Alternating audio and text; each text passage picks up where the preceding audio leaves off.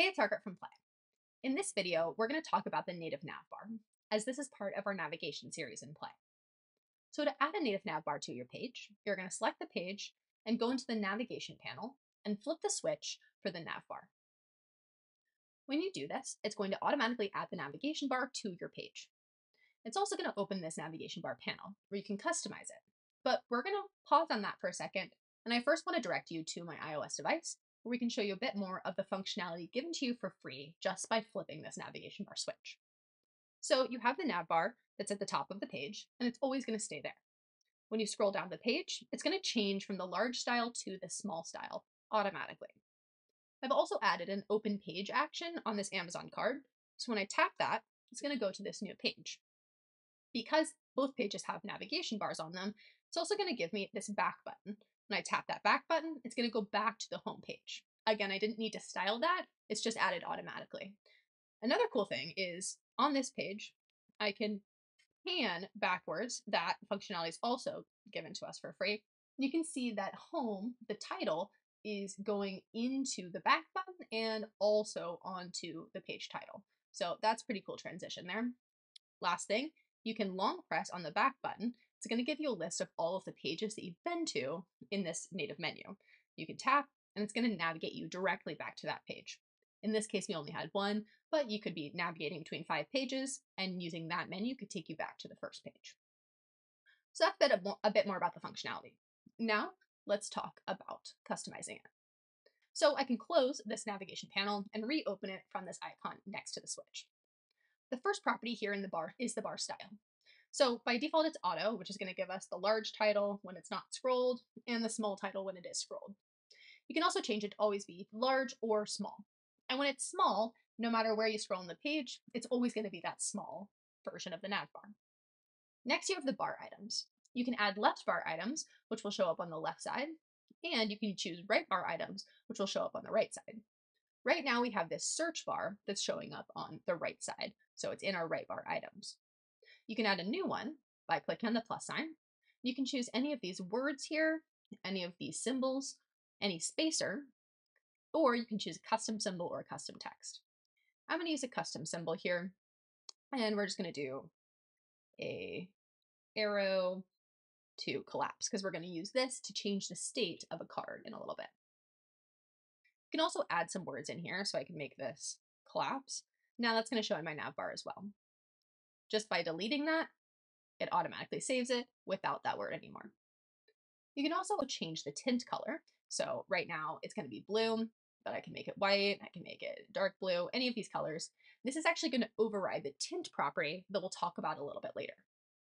Lastly, you can link this to a page. That's also something we're going to come back to a bit later. The next property is enable back. So enable back is going to add that back button on this page if you navigate to this page from another page.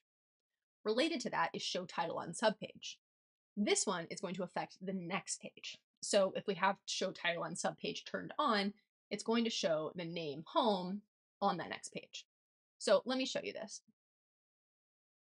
We are going to turn the show title on subpage off first. And by doing that, now when I tap this Amazon button, you can see I still have that back button, but it's not showing the word home.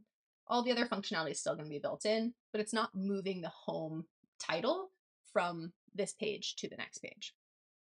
If I go into the details page and I open the navbar panel here, I can turn off enable back. Now, if I go into this native navigation page, do this whole thing again, now you can see there's no back button and this pan back interaction does not work. That's because on the next page, this details page, that's where we've turned off the back button. So let's go back and, oopsies, turn that back on. And also in this page, turn back on the show title on subpage. Next, you have the prompt. This is an extra space for you to write some extra information. Next, you have hide navbar.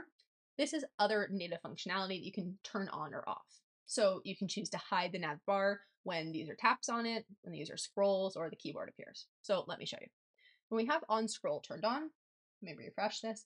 Now when I scroll down, the nav bar is actually going to be totally moved off the top of the screen as opposed to just changing into the small version. Lastly, we have our default appearance and our scrolled appearance. So the names are a little self-explanatory here. The default appearance is how your navbar is going to look when you've not scrolled. So there's several properties in here. You can adjust the blur effect. You can add a shadow. You can change the tint color. This is going to change the color of all of the icons unless they're overridden by the color in the actual bar item. So you know how we changed that from blue to white earlier? That's an override. Back in here, the next is bar fill. So this is going to change the background color of the entire navigation bar. And then you have title fill, and this is going to change the color of that title. So the word home here. Just a quick note on the title. You can change the title if you have, I actually have this page called Native Navigation, but the title that I've changed in this page title property is called home. So I can update this and have it say like, hello. I could have it say nothing. I could go back to home. So you can change that there. Now going back to the appearance, we just talked about the default appearance.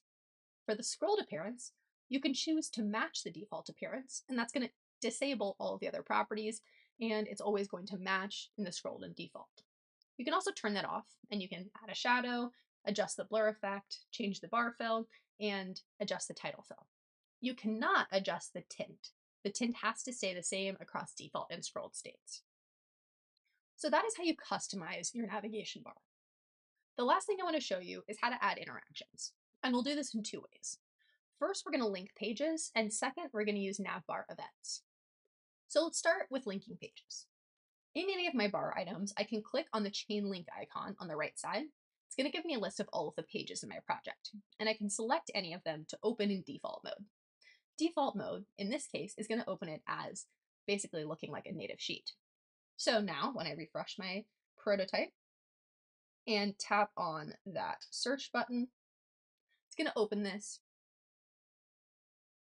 and then I can close this sheet. So that's one way, that's how you link your pages. The other way to add interactions is to use a navbar event. That's going to be done basically the same way. So on this right bar item, I'm going to click that chain link icon again, and instead of selecting any of these pages, I'm going to trigger an event. So I'm going to do new event here, and we're just creating any type of event, and we can name it whatever we want. In this case, I want to call it like collapse card. And now I'm going to create that. And now this is linked to an event. You can tell because this icon is a bit different. So that's just part one of adding a navbar event. The second part is going into interaction mode. So we add the navbar event, it's automatically going to add an event trigger onto our page. Whenever we tap that button, it's going to fire this event and any resulting actions. So let's add on here a set state action. We're going to target this summary card, and I'm going to use either next or previous. There's only two states, so it doesn't really matter. And I'm just going to choose to ping pong between the two states. I'm going to turn on animate as well. So now, if we reset, when I tap that, it's going to close that card. When I tap it again, it's going to expand it. And then when I tap that search bar, it's going to open this data sheet. And I can expand that again. So that is how you can add a navbar, customize a navbar, link pages from navbar items, and also set events to use any other interactions using navbar. Thanks so much for watching this video.